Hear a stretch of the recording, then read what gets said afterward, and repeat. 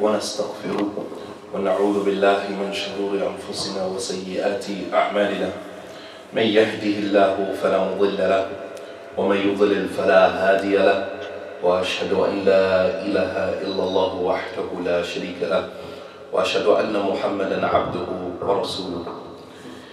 قالت عائشة رضي الله تعالى عنها: أنتم تغفلون عن أعظم العبادة ألا وهي التواضع.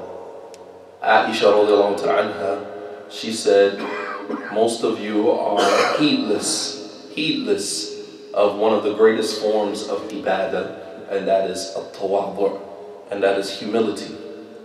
Still talking about the concept or the character of humility and humbling oneself in front of people so that Allah subhanahu wa ta'ala can raise you in His sight. Hasan al-Basri rahimahullah ta'ala, one of the scholars of the past, he said, or he was asked about tawadhu', what is tawadhu' or what is humility? He said, أن تلقى مسلما أن لا تلقى مسلما إلا وتظن أنه خير منك. He said tawadhu' or humbling yourself is that you don't come in contact with any Muslim except that you believe that he is better than you. That you don't come in contact with any Muslim except that you believe that the person is better than you. While today we do the opposite. We come in contact with a Muslim and the first thing we do is we're looking for whatever flaw that we can find in him or her to use that as to validate ourselves, to make ourselves seem, I'm better than him. He doesn't have a beard, I have a beard, I'm better than him. His garment is not above his ankles, mine is, I'm better than him. He doesn't know Arabic, I know Arabic, I'm better than him. We even ask people, how much Quran have you memorized? Do you know the whole Quran? Or how many juz of Quran do you know? So that he can answer and we can say, I know more than him, I'm better than him. One of the scholars of the past, he said that when you leave out of your home, there's three people that you come in contact with. You come in contact with a person who is older than you. And you say to yourself that the person is older than me, he embraced Islam before me, and he has a greater virtue with Allah subhanahu wa ta'ala than I do. Or you come out your house and you meet someone that is like you on your same level, and you meet your equal. Or you come out the house and you meet someone who you are older than them and you say sabaqtuhu ila dhunub, that I beat him to sin. You know what I mean? I'm older than him, so I fell into sin before he's even recognized sin. But always looking at the person as having more virtue than yourself. That you do not leave out of your home and لا تلقى مسلما إلا وتظن أنه خير منك. That you do not meet a Muslim or come in contact with a Muslim except that you say to yourself, this person is probably better than me. Constantly finding fault with yourself. The Prophet ﷺ, he said, الكيس من دان نفسه وعمل لما بعد الموت. That the kayyis, al-fatin, the intelligent person, right? The intelligent person, al-kayyis, man dana nafsa, that he always finds fault with himself. This intelligent person, the smart person, is the one who always finds fault with himself. وَعَمِلَ لِمَا بَعْدَ الْمَوْتِ, and he always works towards the hereafter. That the kayyis, the fatin, the intelligent person, is the one who always finds fault with himself. Imam al-Shafi'i rahimahullah ta'ala, he said, أعظم الناس قدرا من لا يدري قدره. أعظم الناس قدرا من لا يدري قدره. وأفضل الناس منزلة من لا يرى منزلته. وأكثر الناس فضلا من لا يدري فضله. Imam Shafi'i rahimahullah ta'ala, he said that the people that have the greatest, level, the greatest station is the one who doesn't see his own station. Doesn't see his own station to be above people. He doesn't even see himself. A lot of people sometimes think that you are in competition with them, and you're not actually in competition with anybody but yourself. You are not trying to be better than anyone except the person that you were yesterday.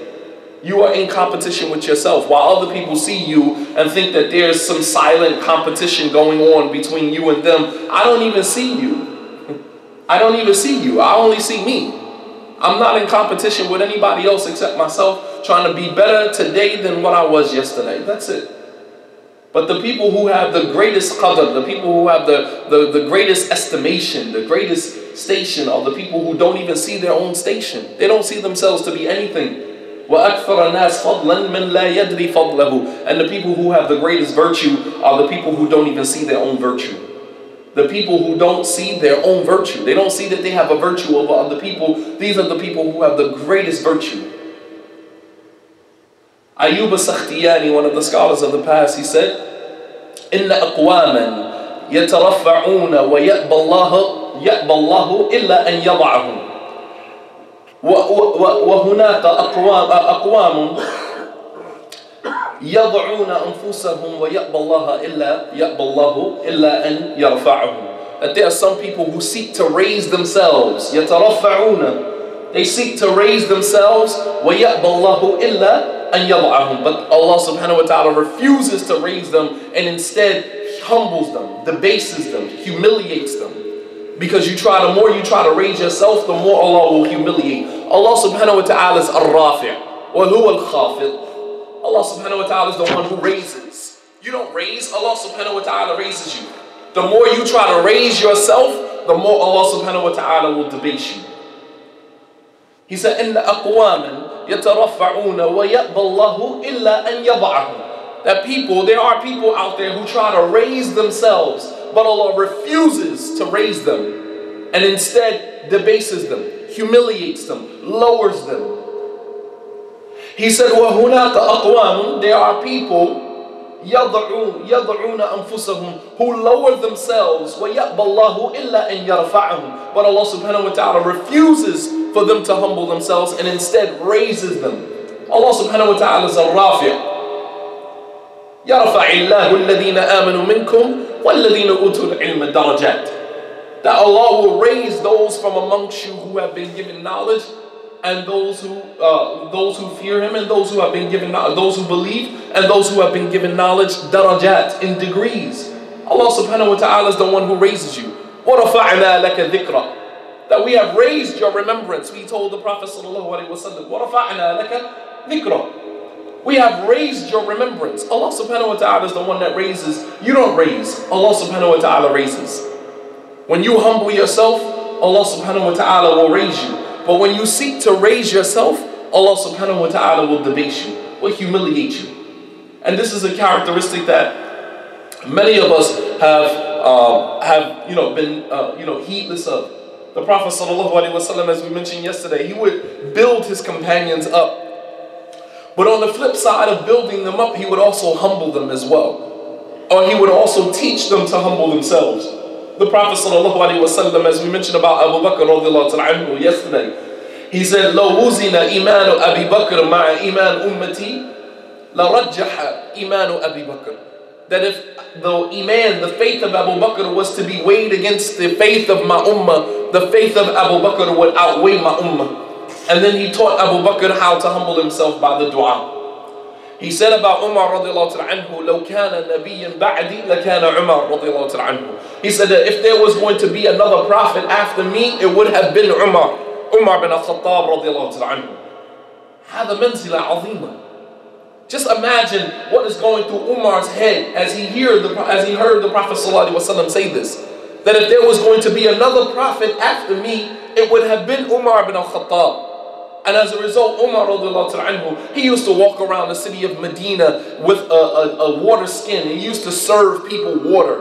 And they used to say to him, Anta Amirul Mu'mineen, you are the leader of the believers. How do you walk around serving people water? But he used to do that to humble himself, because he didn't want anything to go to his head. He wanted to protect himself. Man tawadha'a lillah, rafa'ahu Allah ta'ala. That whoever humbles himself for Allah, Allah subhanahu wa ta'ala will raise you. So this is, just a reminder to myself first and foremost, and a reminder to everyone else to humble yourself. The Prophet sallallahu alaihi wasallam said, "Tanzur ila man asfala minkum wa la tanzuru ila man a'la minkum aw fawqakum." Look at the one that is beneath you, and don't look to the one that is above you. Humble yourself. Look at the people who have less than you, and stop looking at the people who have more than you. Aspiring for more, aspiring for more. Be satisfied with what Allah subhanahu wa ta'ala gave you, and Allah will give you more. لَإِن شَكَرَتُمْ لَأَزِيدَنَّكُمْ. If you are grateful, I'll give you more. If you are grateful, I'll give you more. If you humble yourself, I'll raise you higher. This is the interaction that the human being should have with Allah subhanahu wa ta'ala. And this is a reminder, to ourselves that sometimes we live in a world today with all of the social media where we try to paint this image of ourselves that we are larger than life, that we are greater than what we actually are. We post pictures on our Facebook page, we post pictures on our Twitter page, and on our Tumblr page, and on this page, and on Instagram, and all of it is a facade. All of it is a facade to make people believe that our life is so perfect. When you go through a person's Twitter page, and you go through, his Facebook page, and you go through his Instagram page, you think the person is the most religious, the most righteous person that you could ever come across. This is an internet presence that we have created for ourselves that really has very little reality to it. Humble yourself before Allah subhanahu wa ta'ala. To meet a Muslim and believe that every Muslim that you come in contact with is better than you. How many of us can actually do that? How many of us can meet another Muslim and then upon shaking a person's hand we say, subhanAllah, the person is better than me. Learn how to humble yourself. Learn how to humble yourself. If you don't, then Allah subhanahu wa ta'ala will humble you. هذا وصلى الله على نبينا محمد وعلى آله وصحبه وسلم تسليما كثيرا وآخر دعوانا أن الحمد لله رب العالمين والسلام عليكم ورحمة الله وبركاته.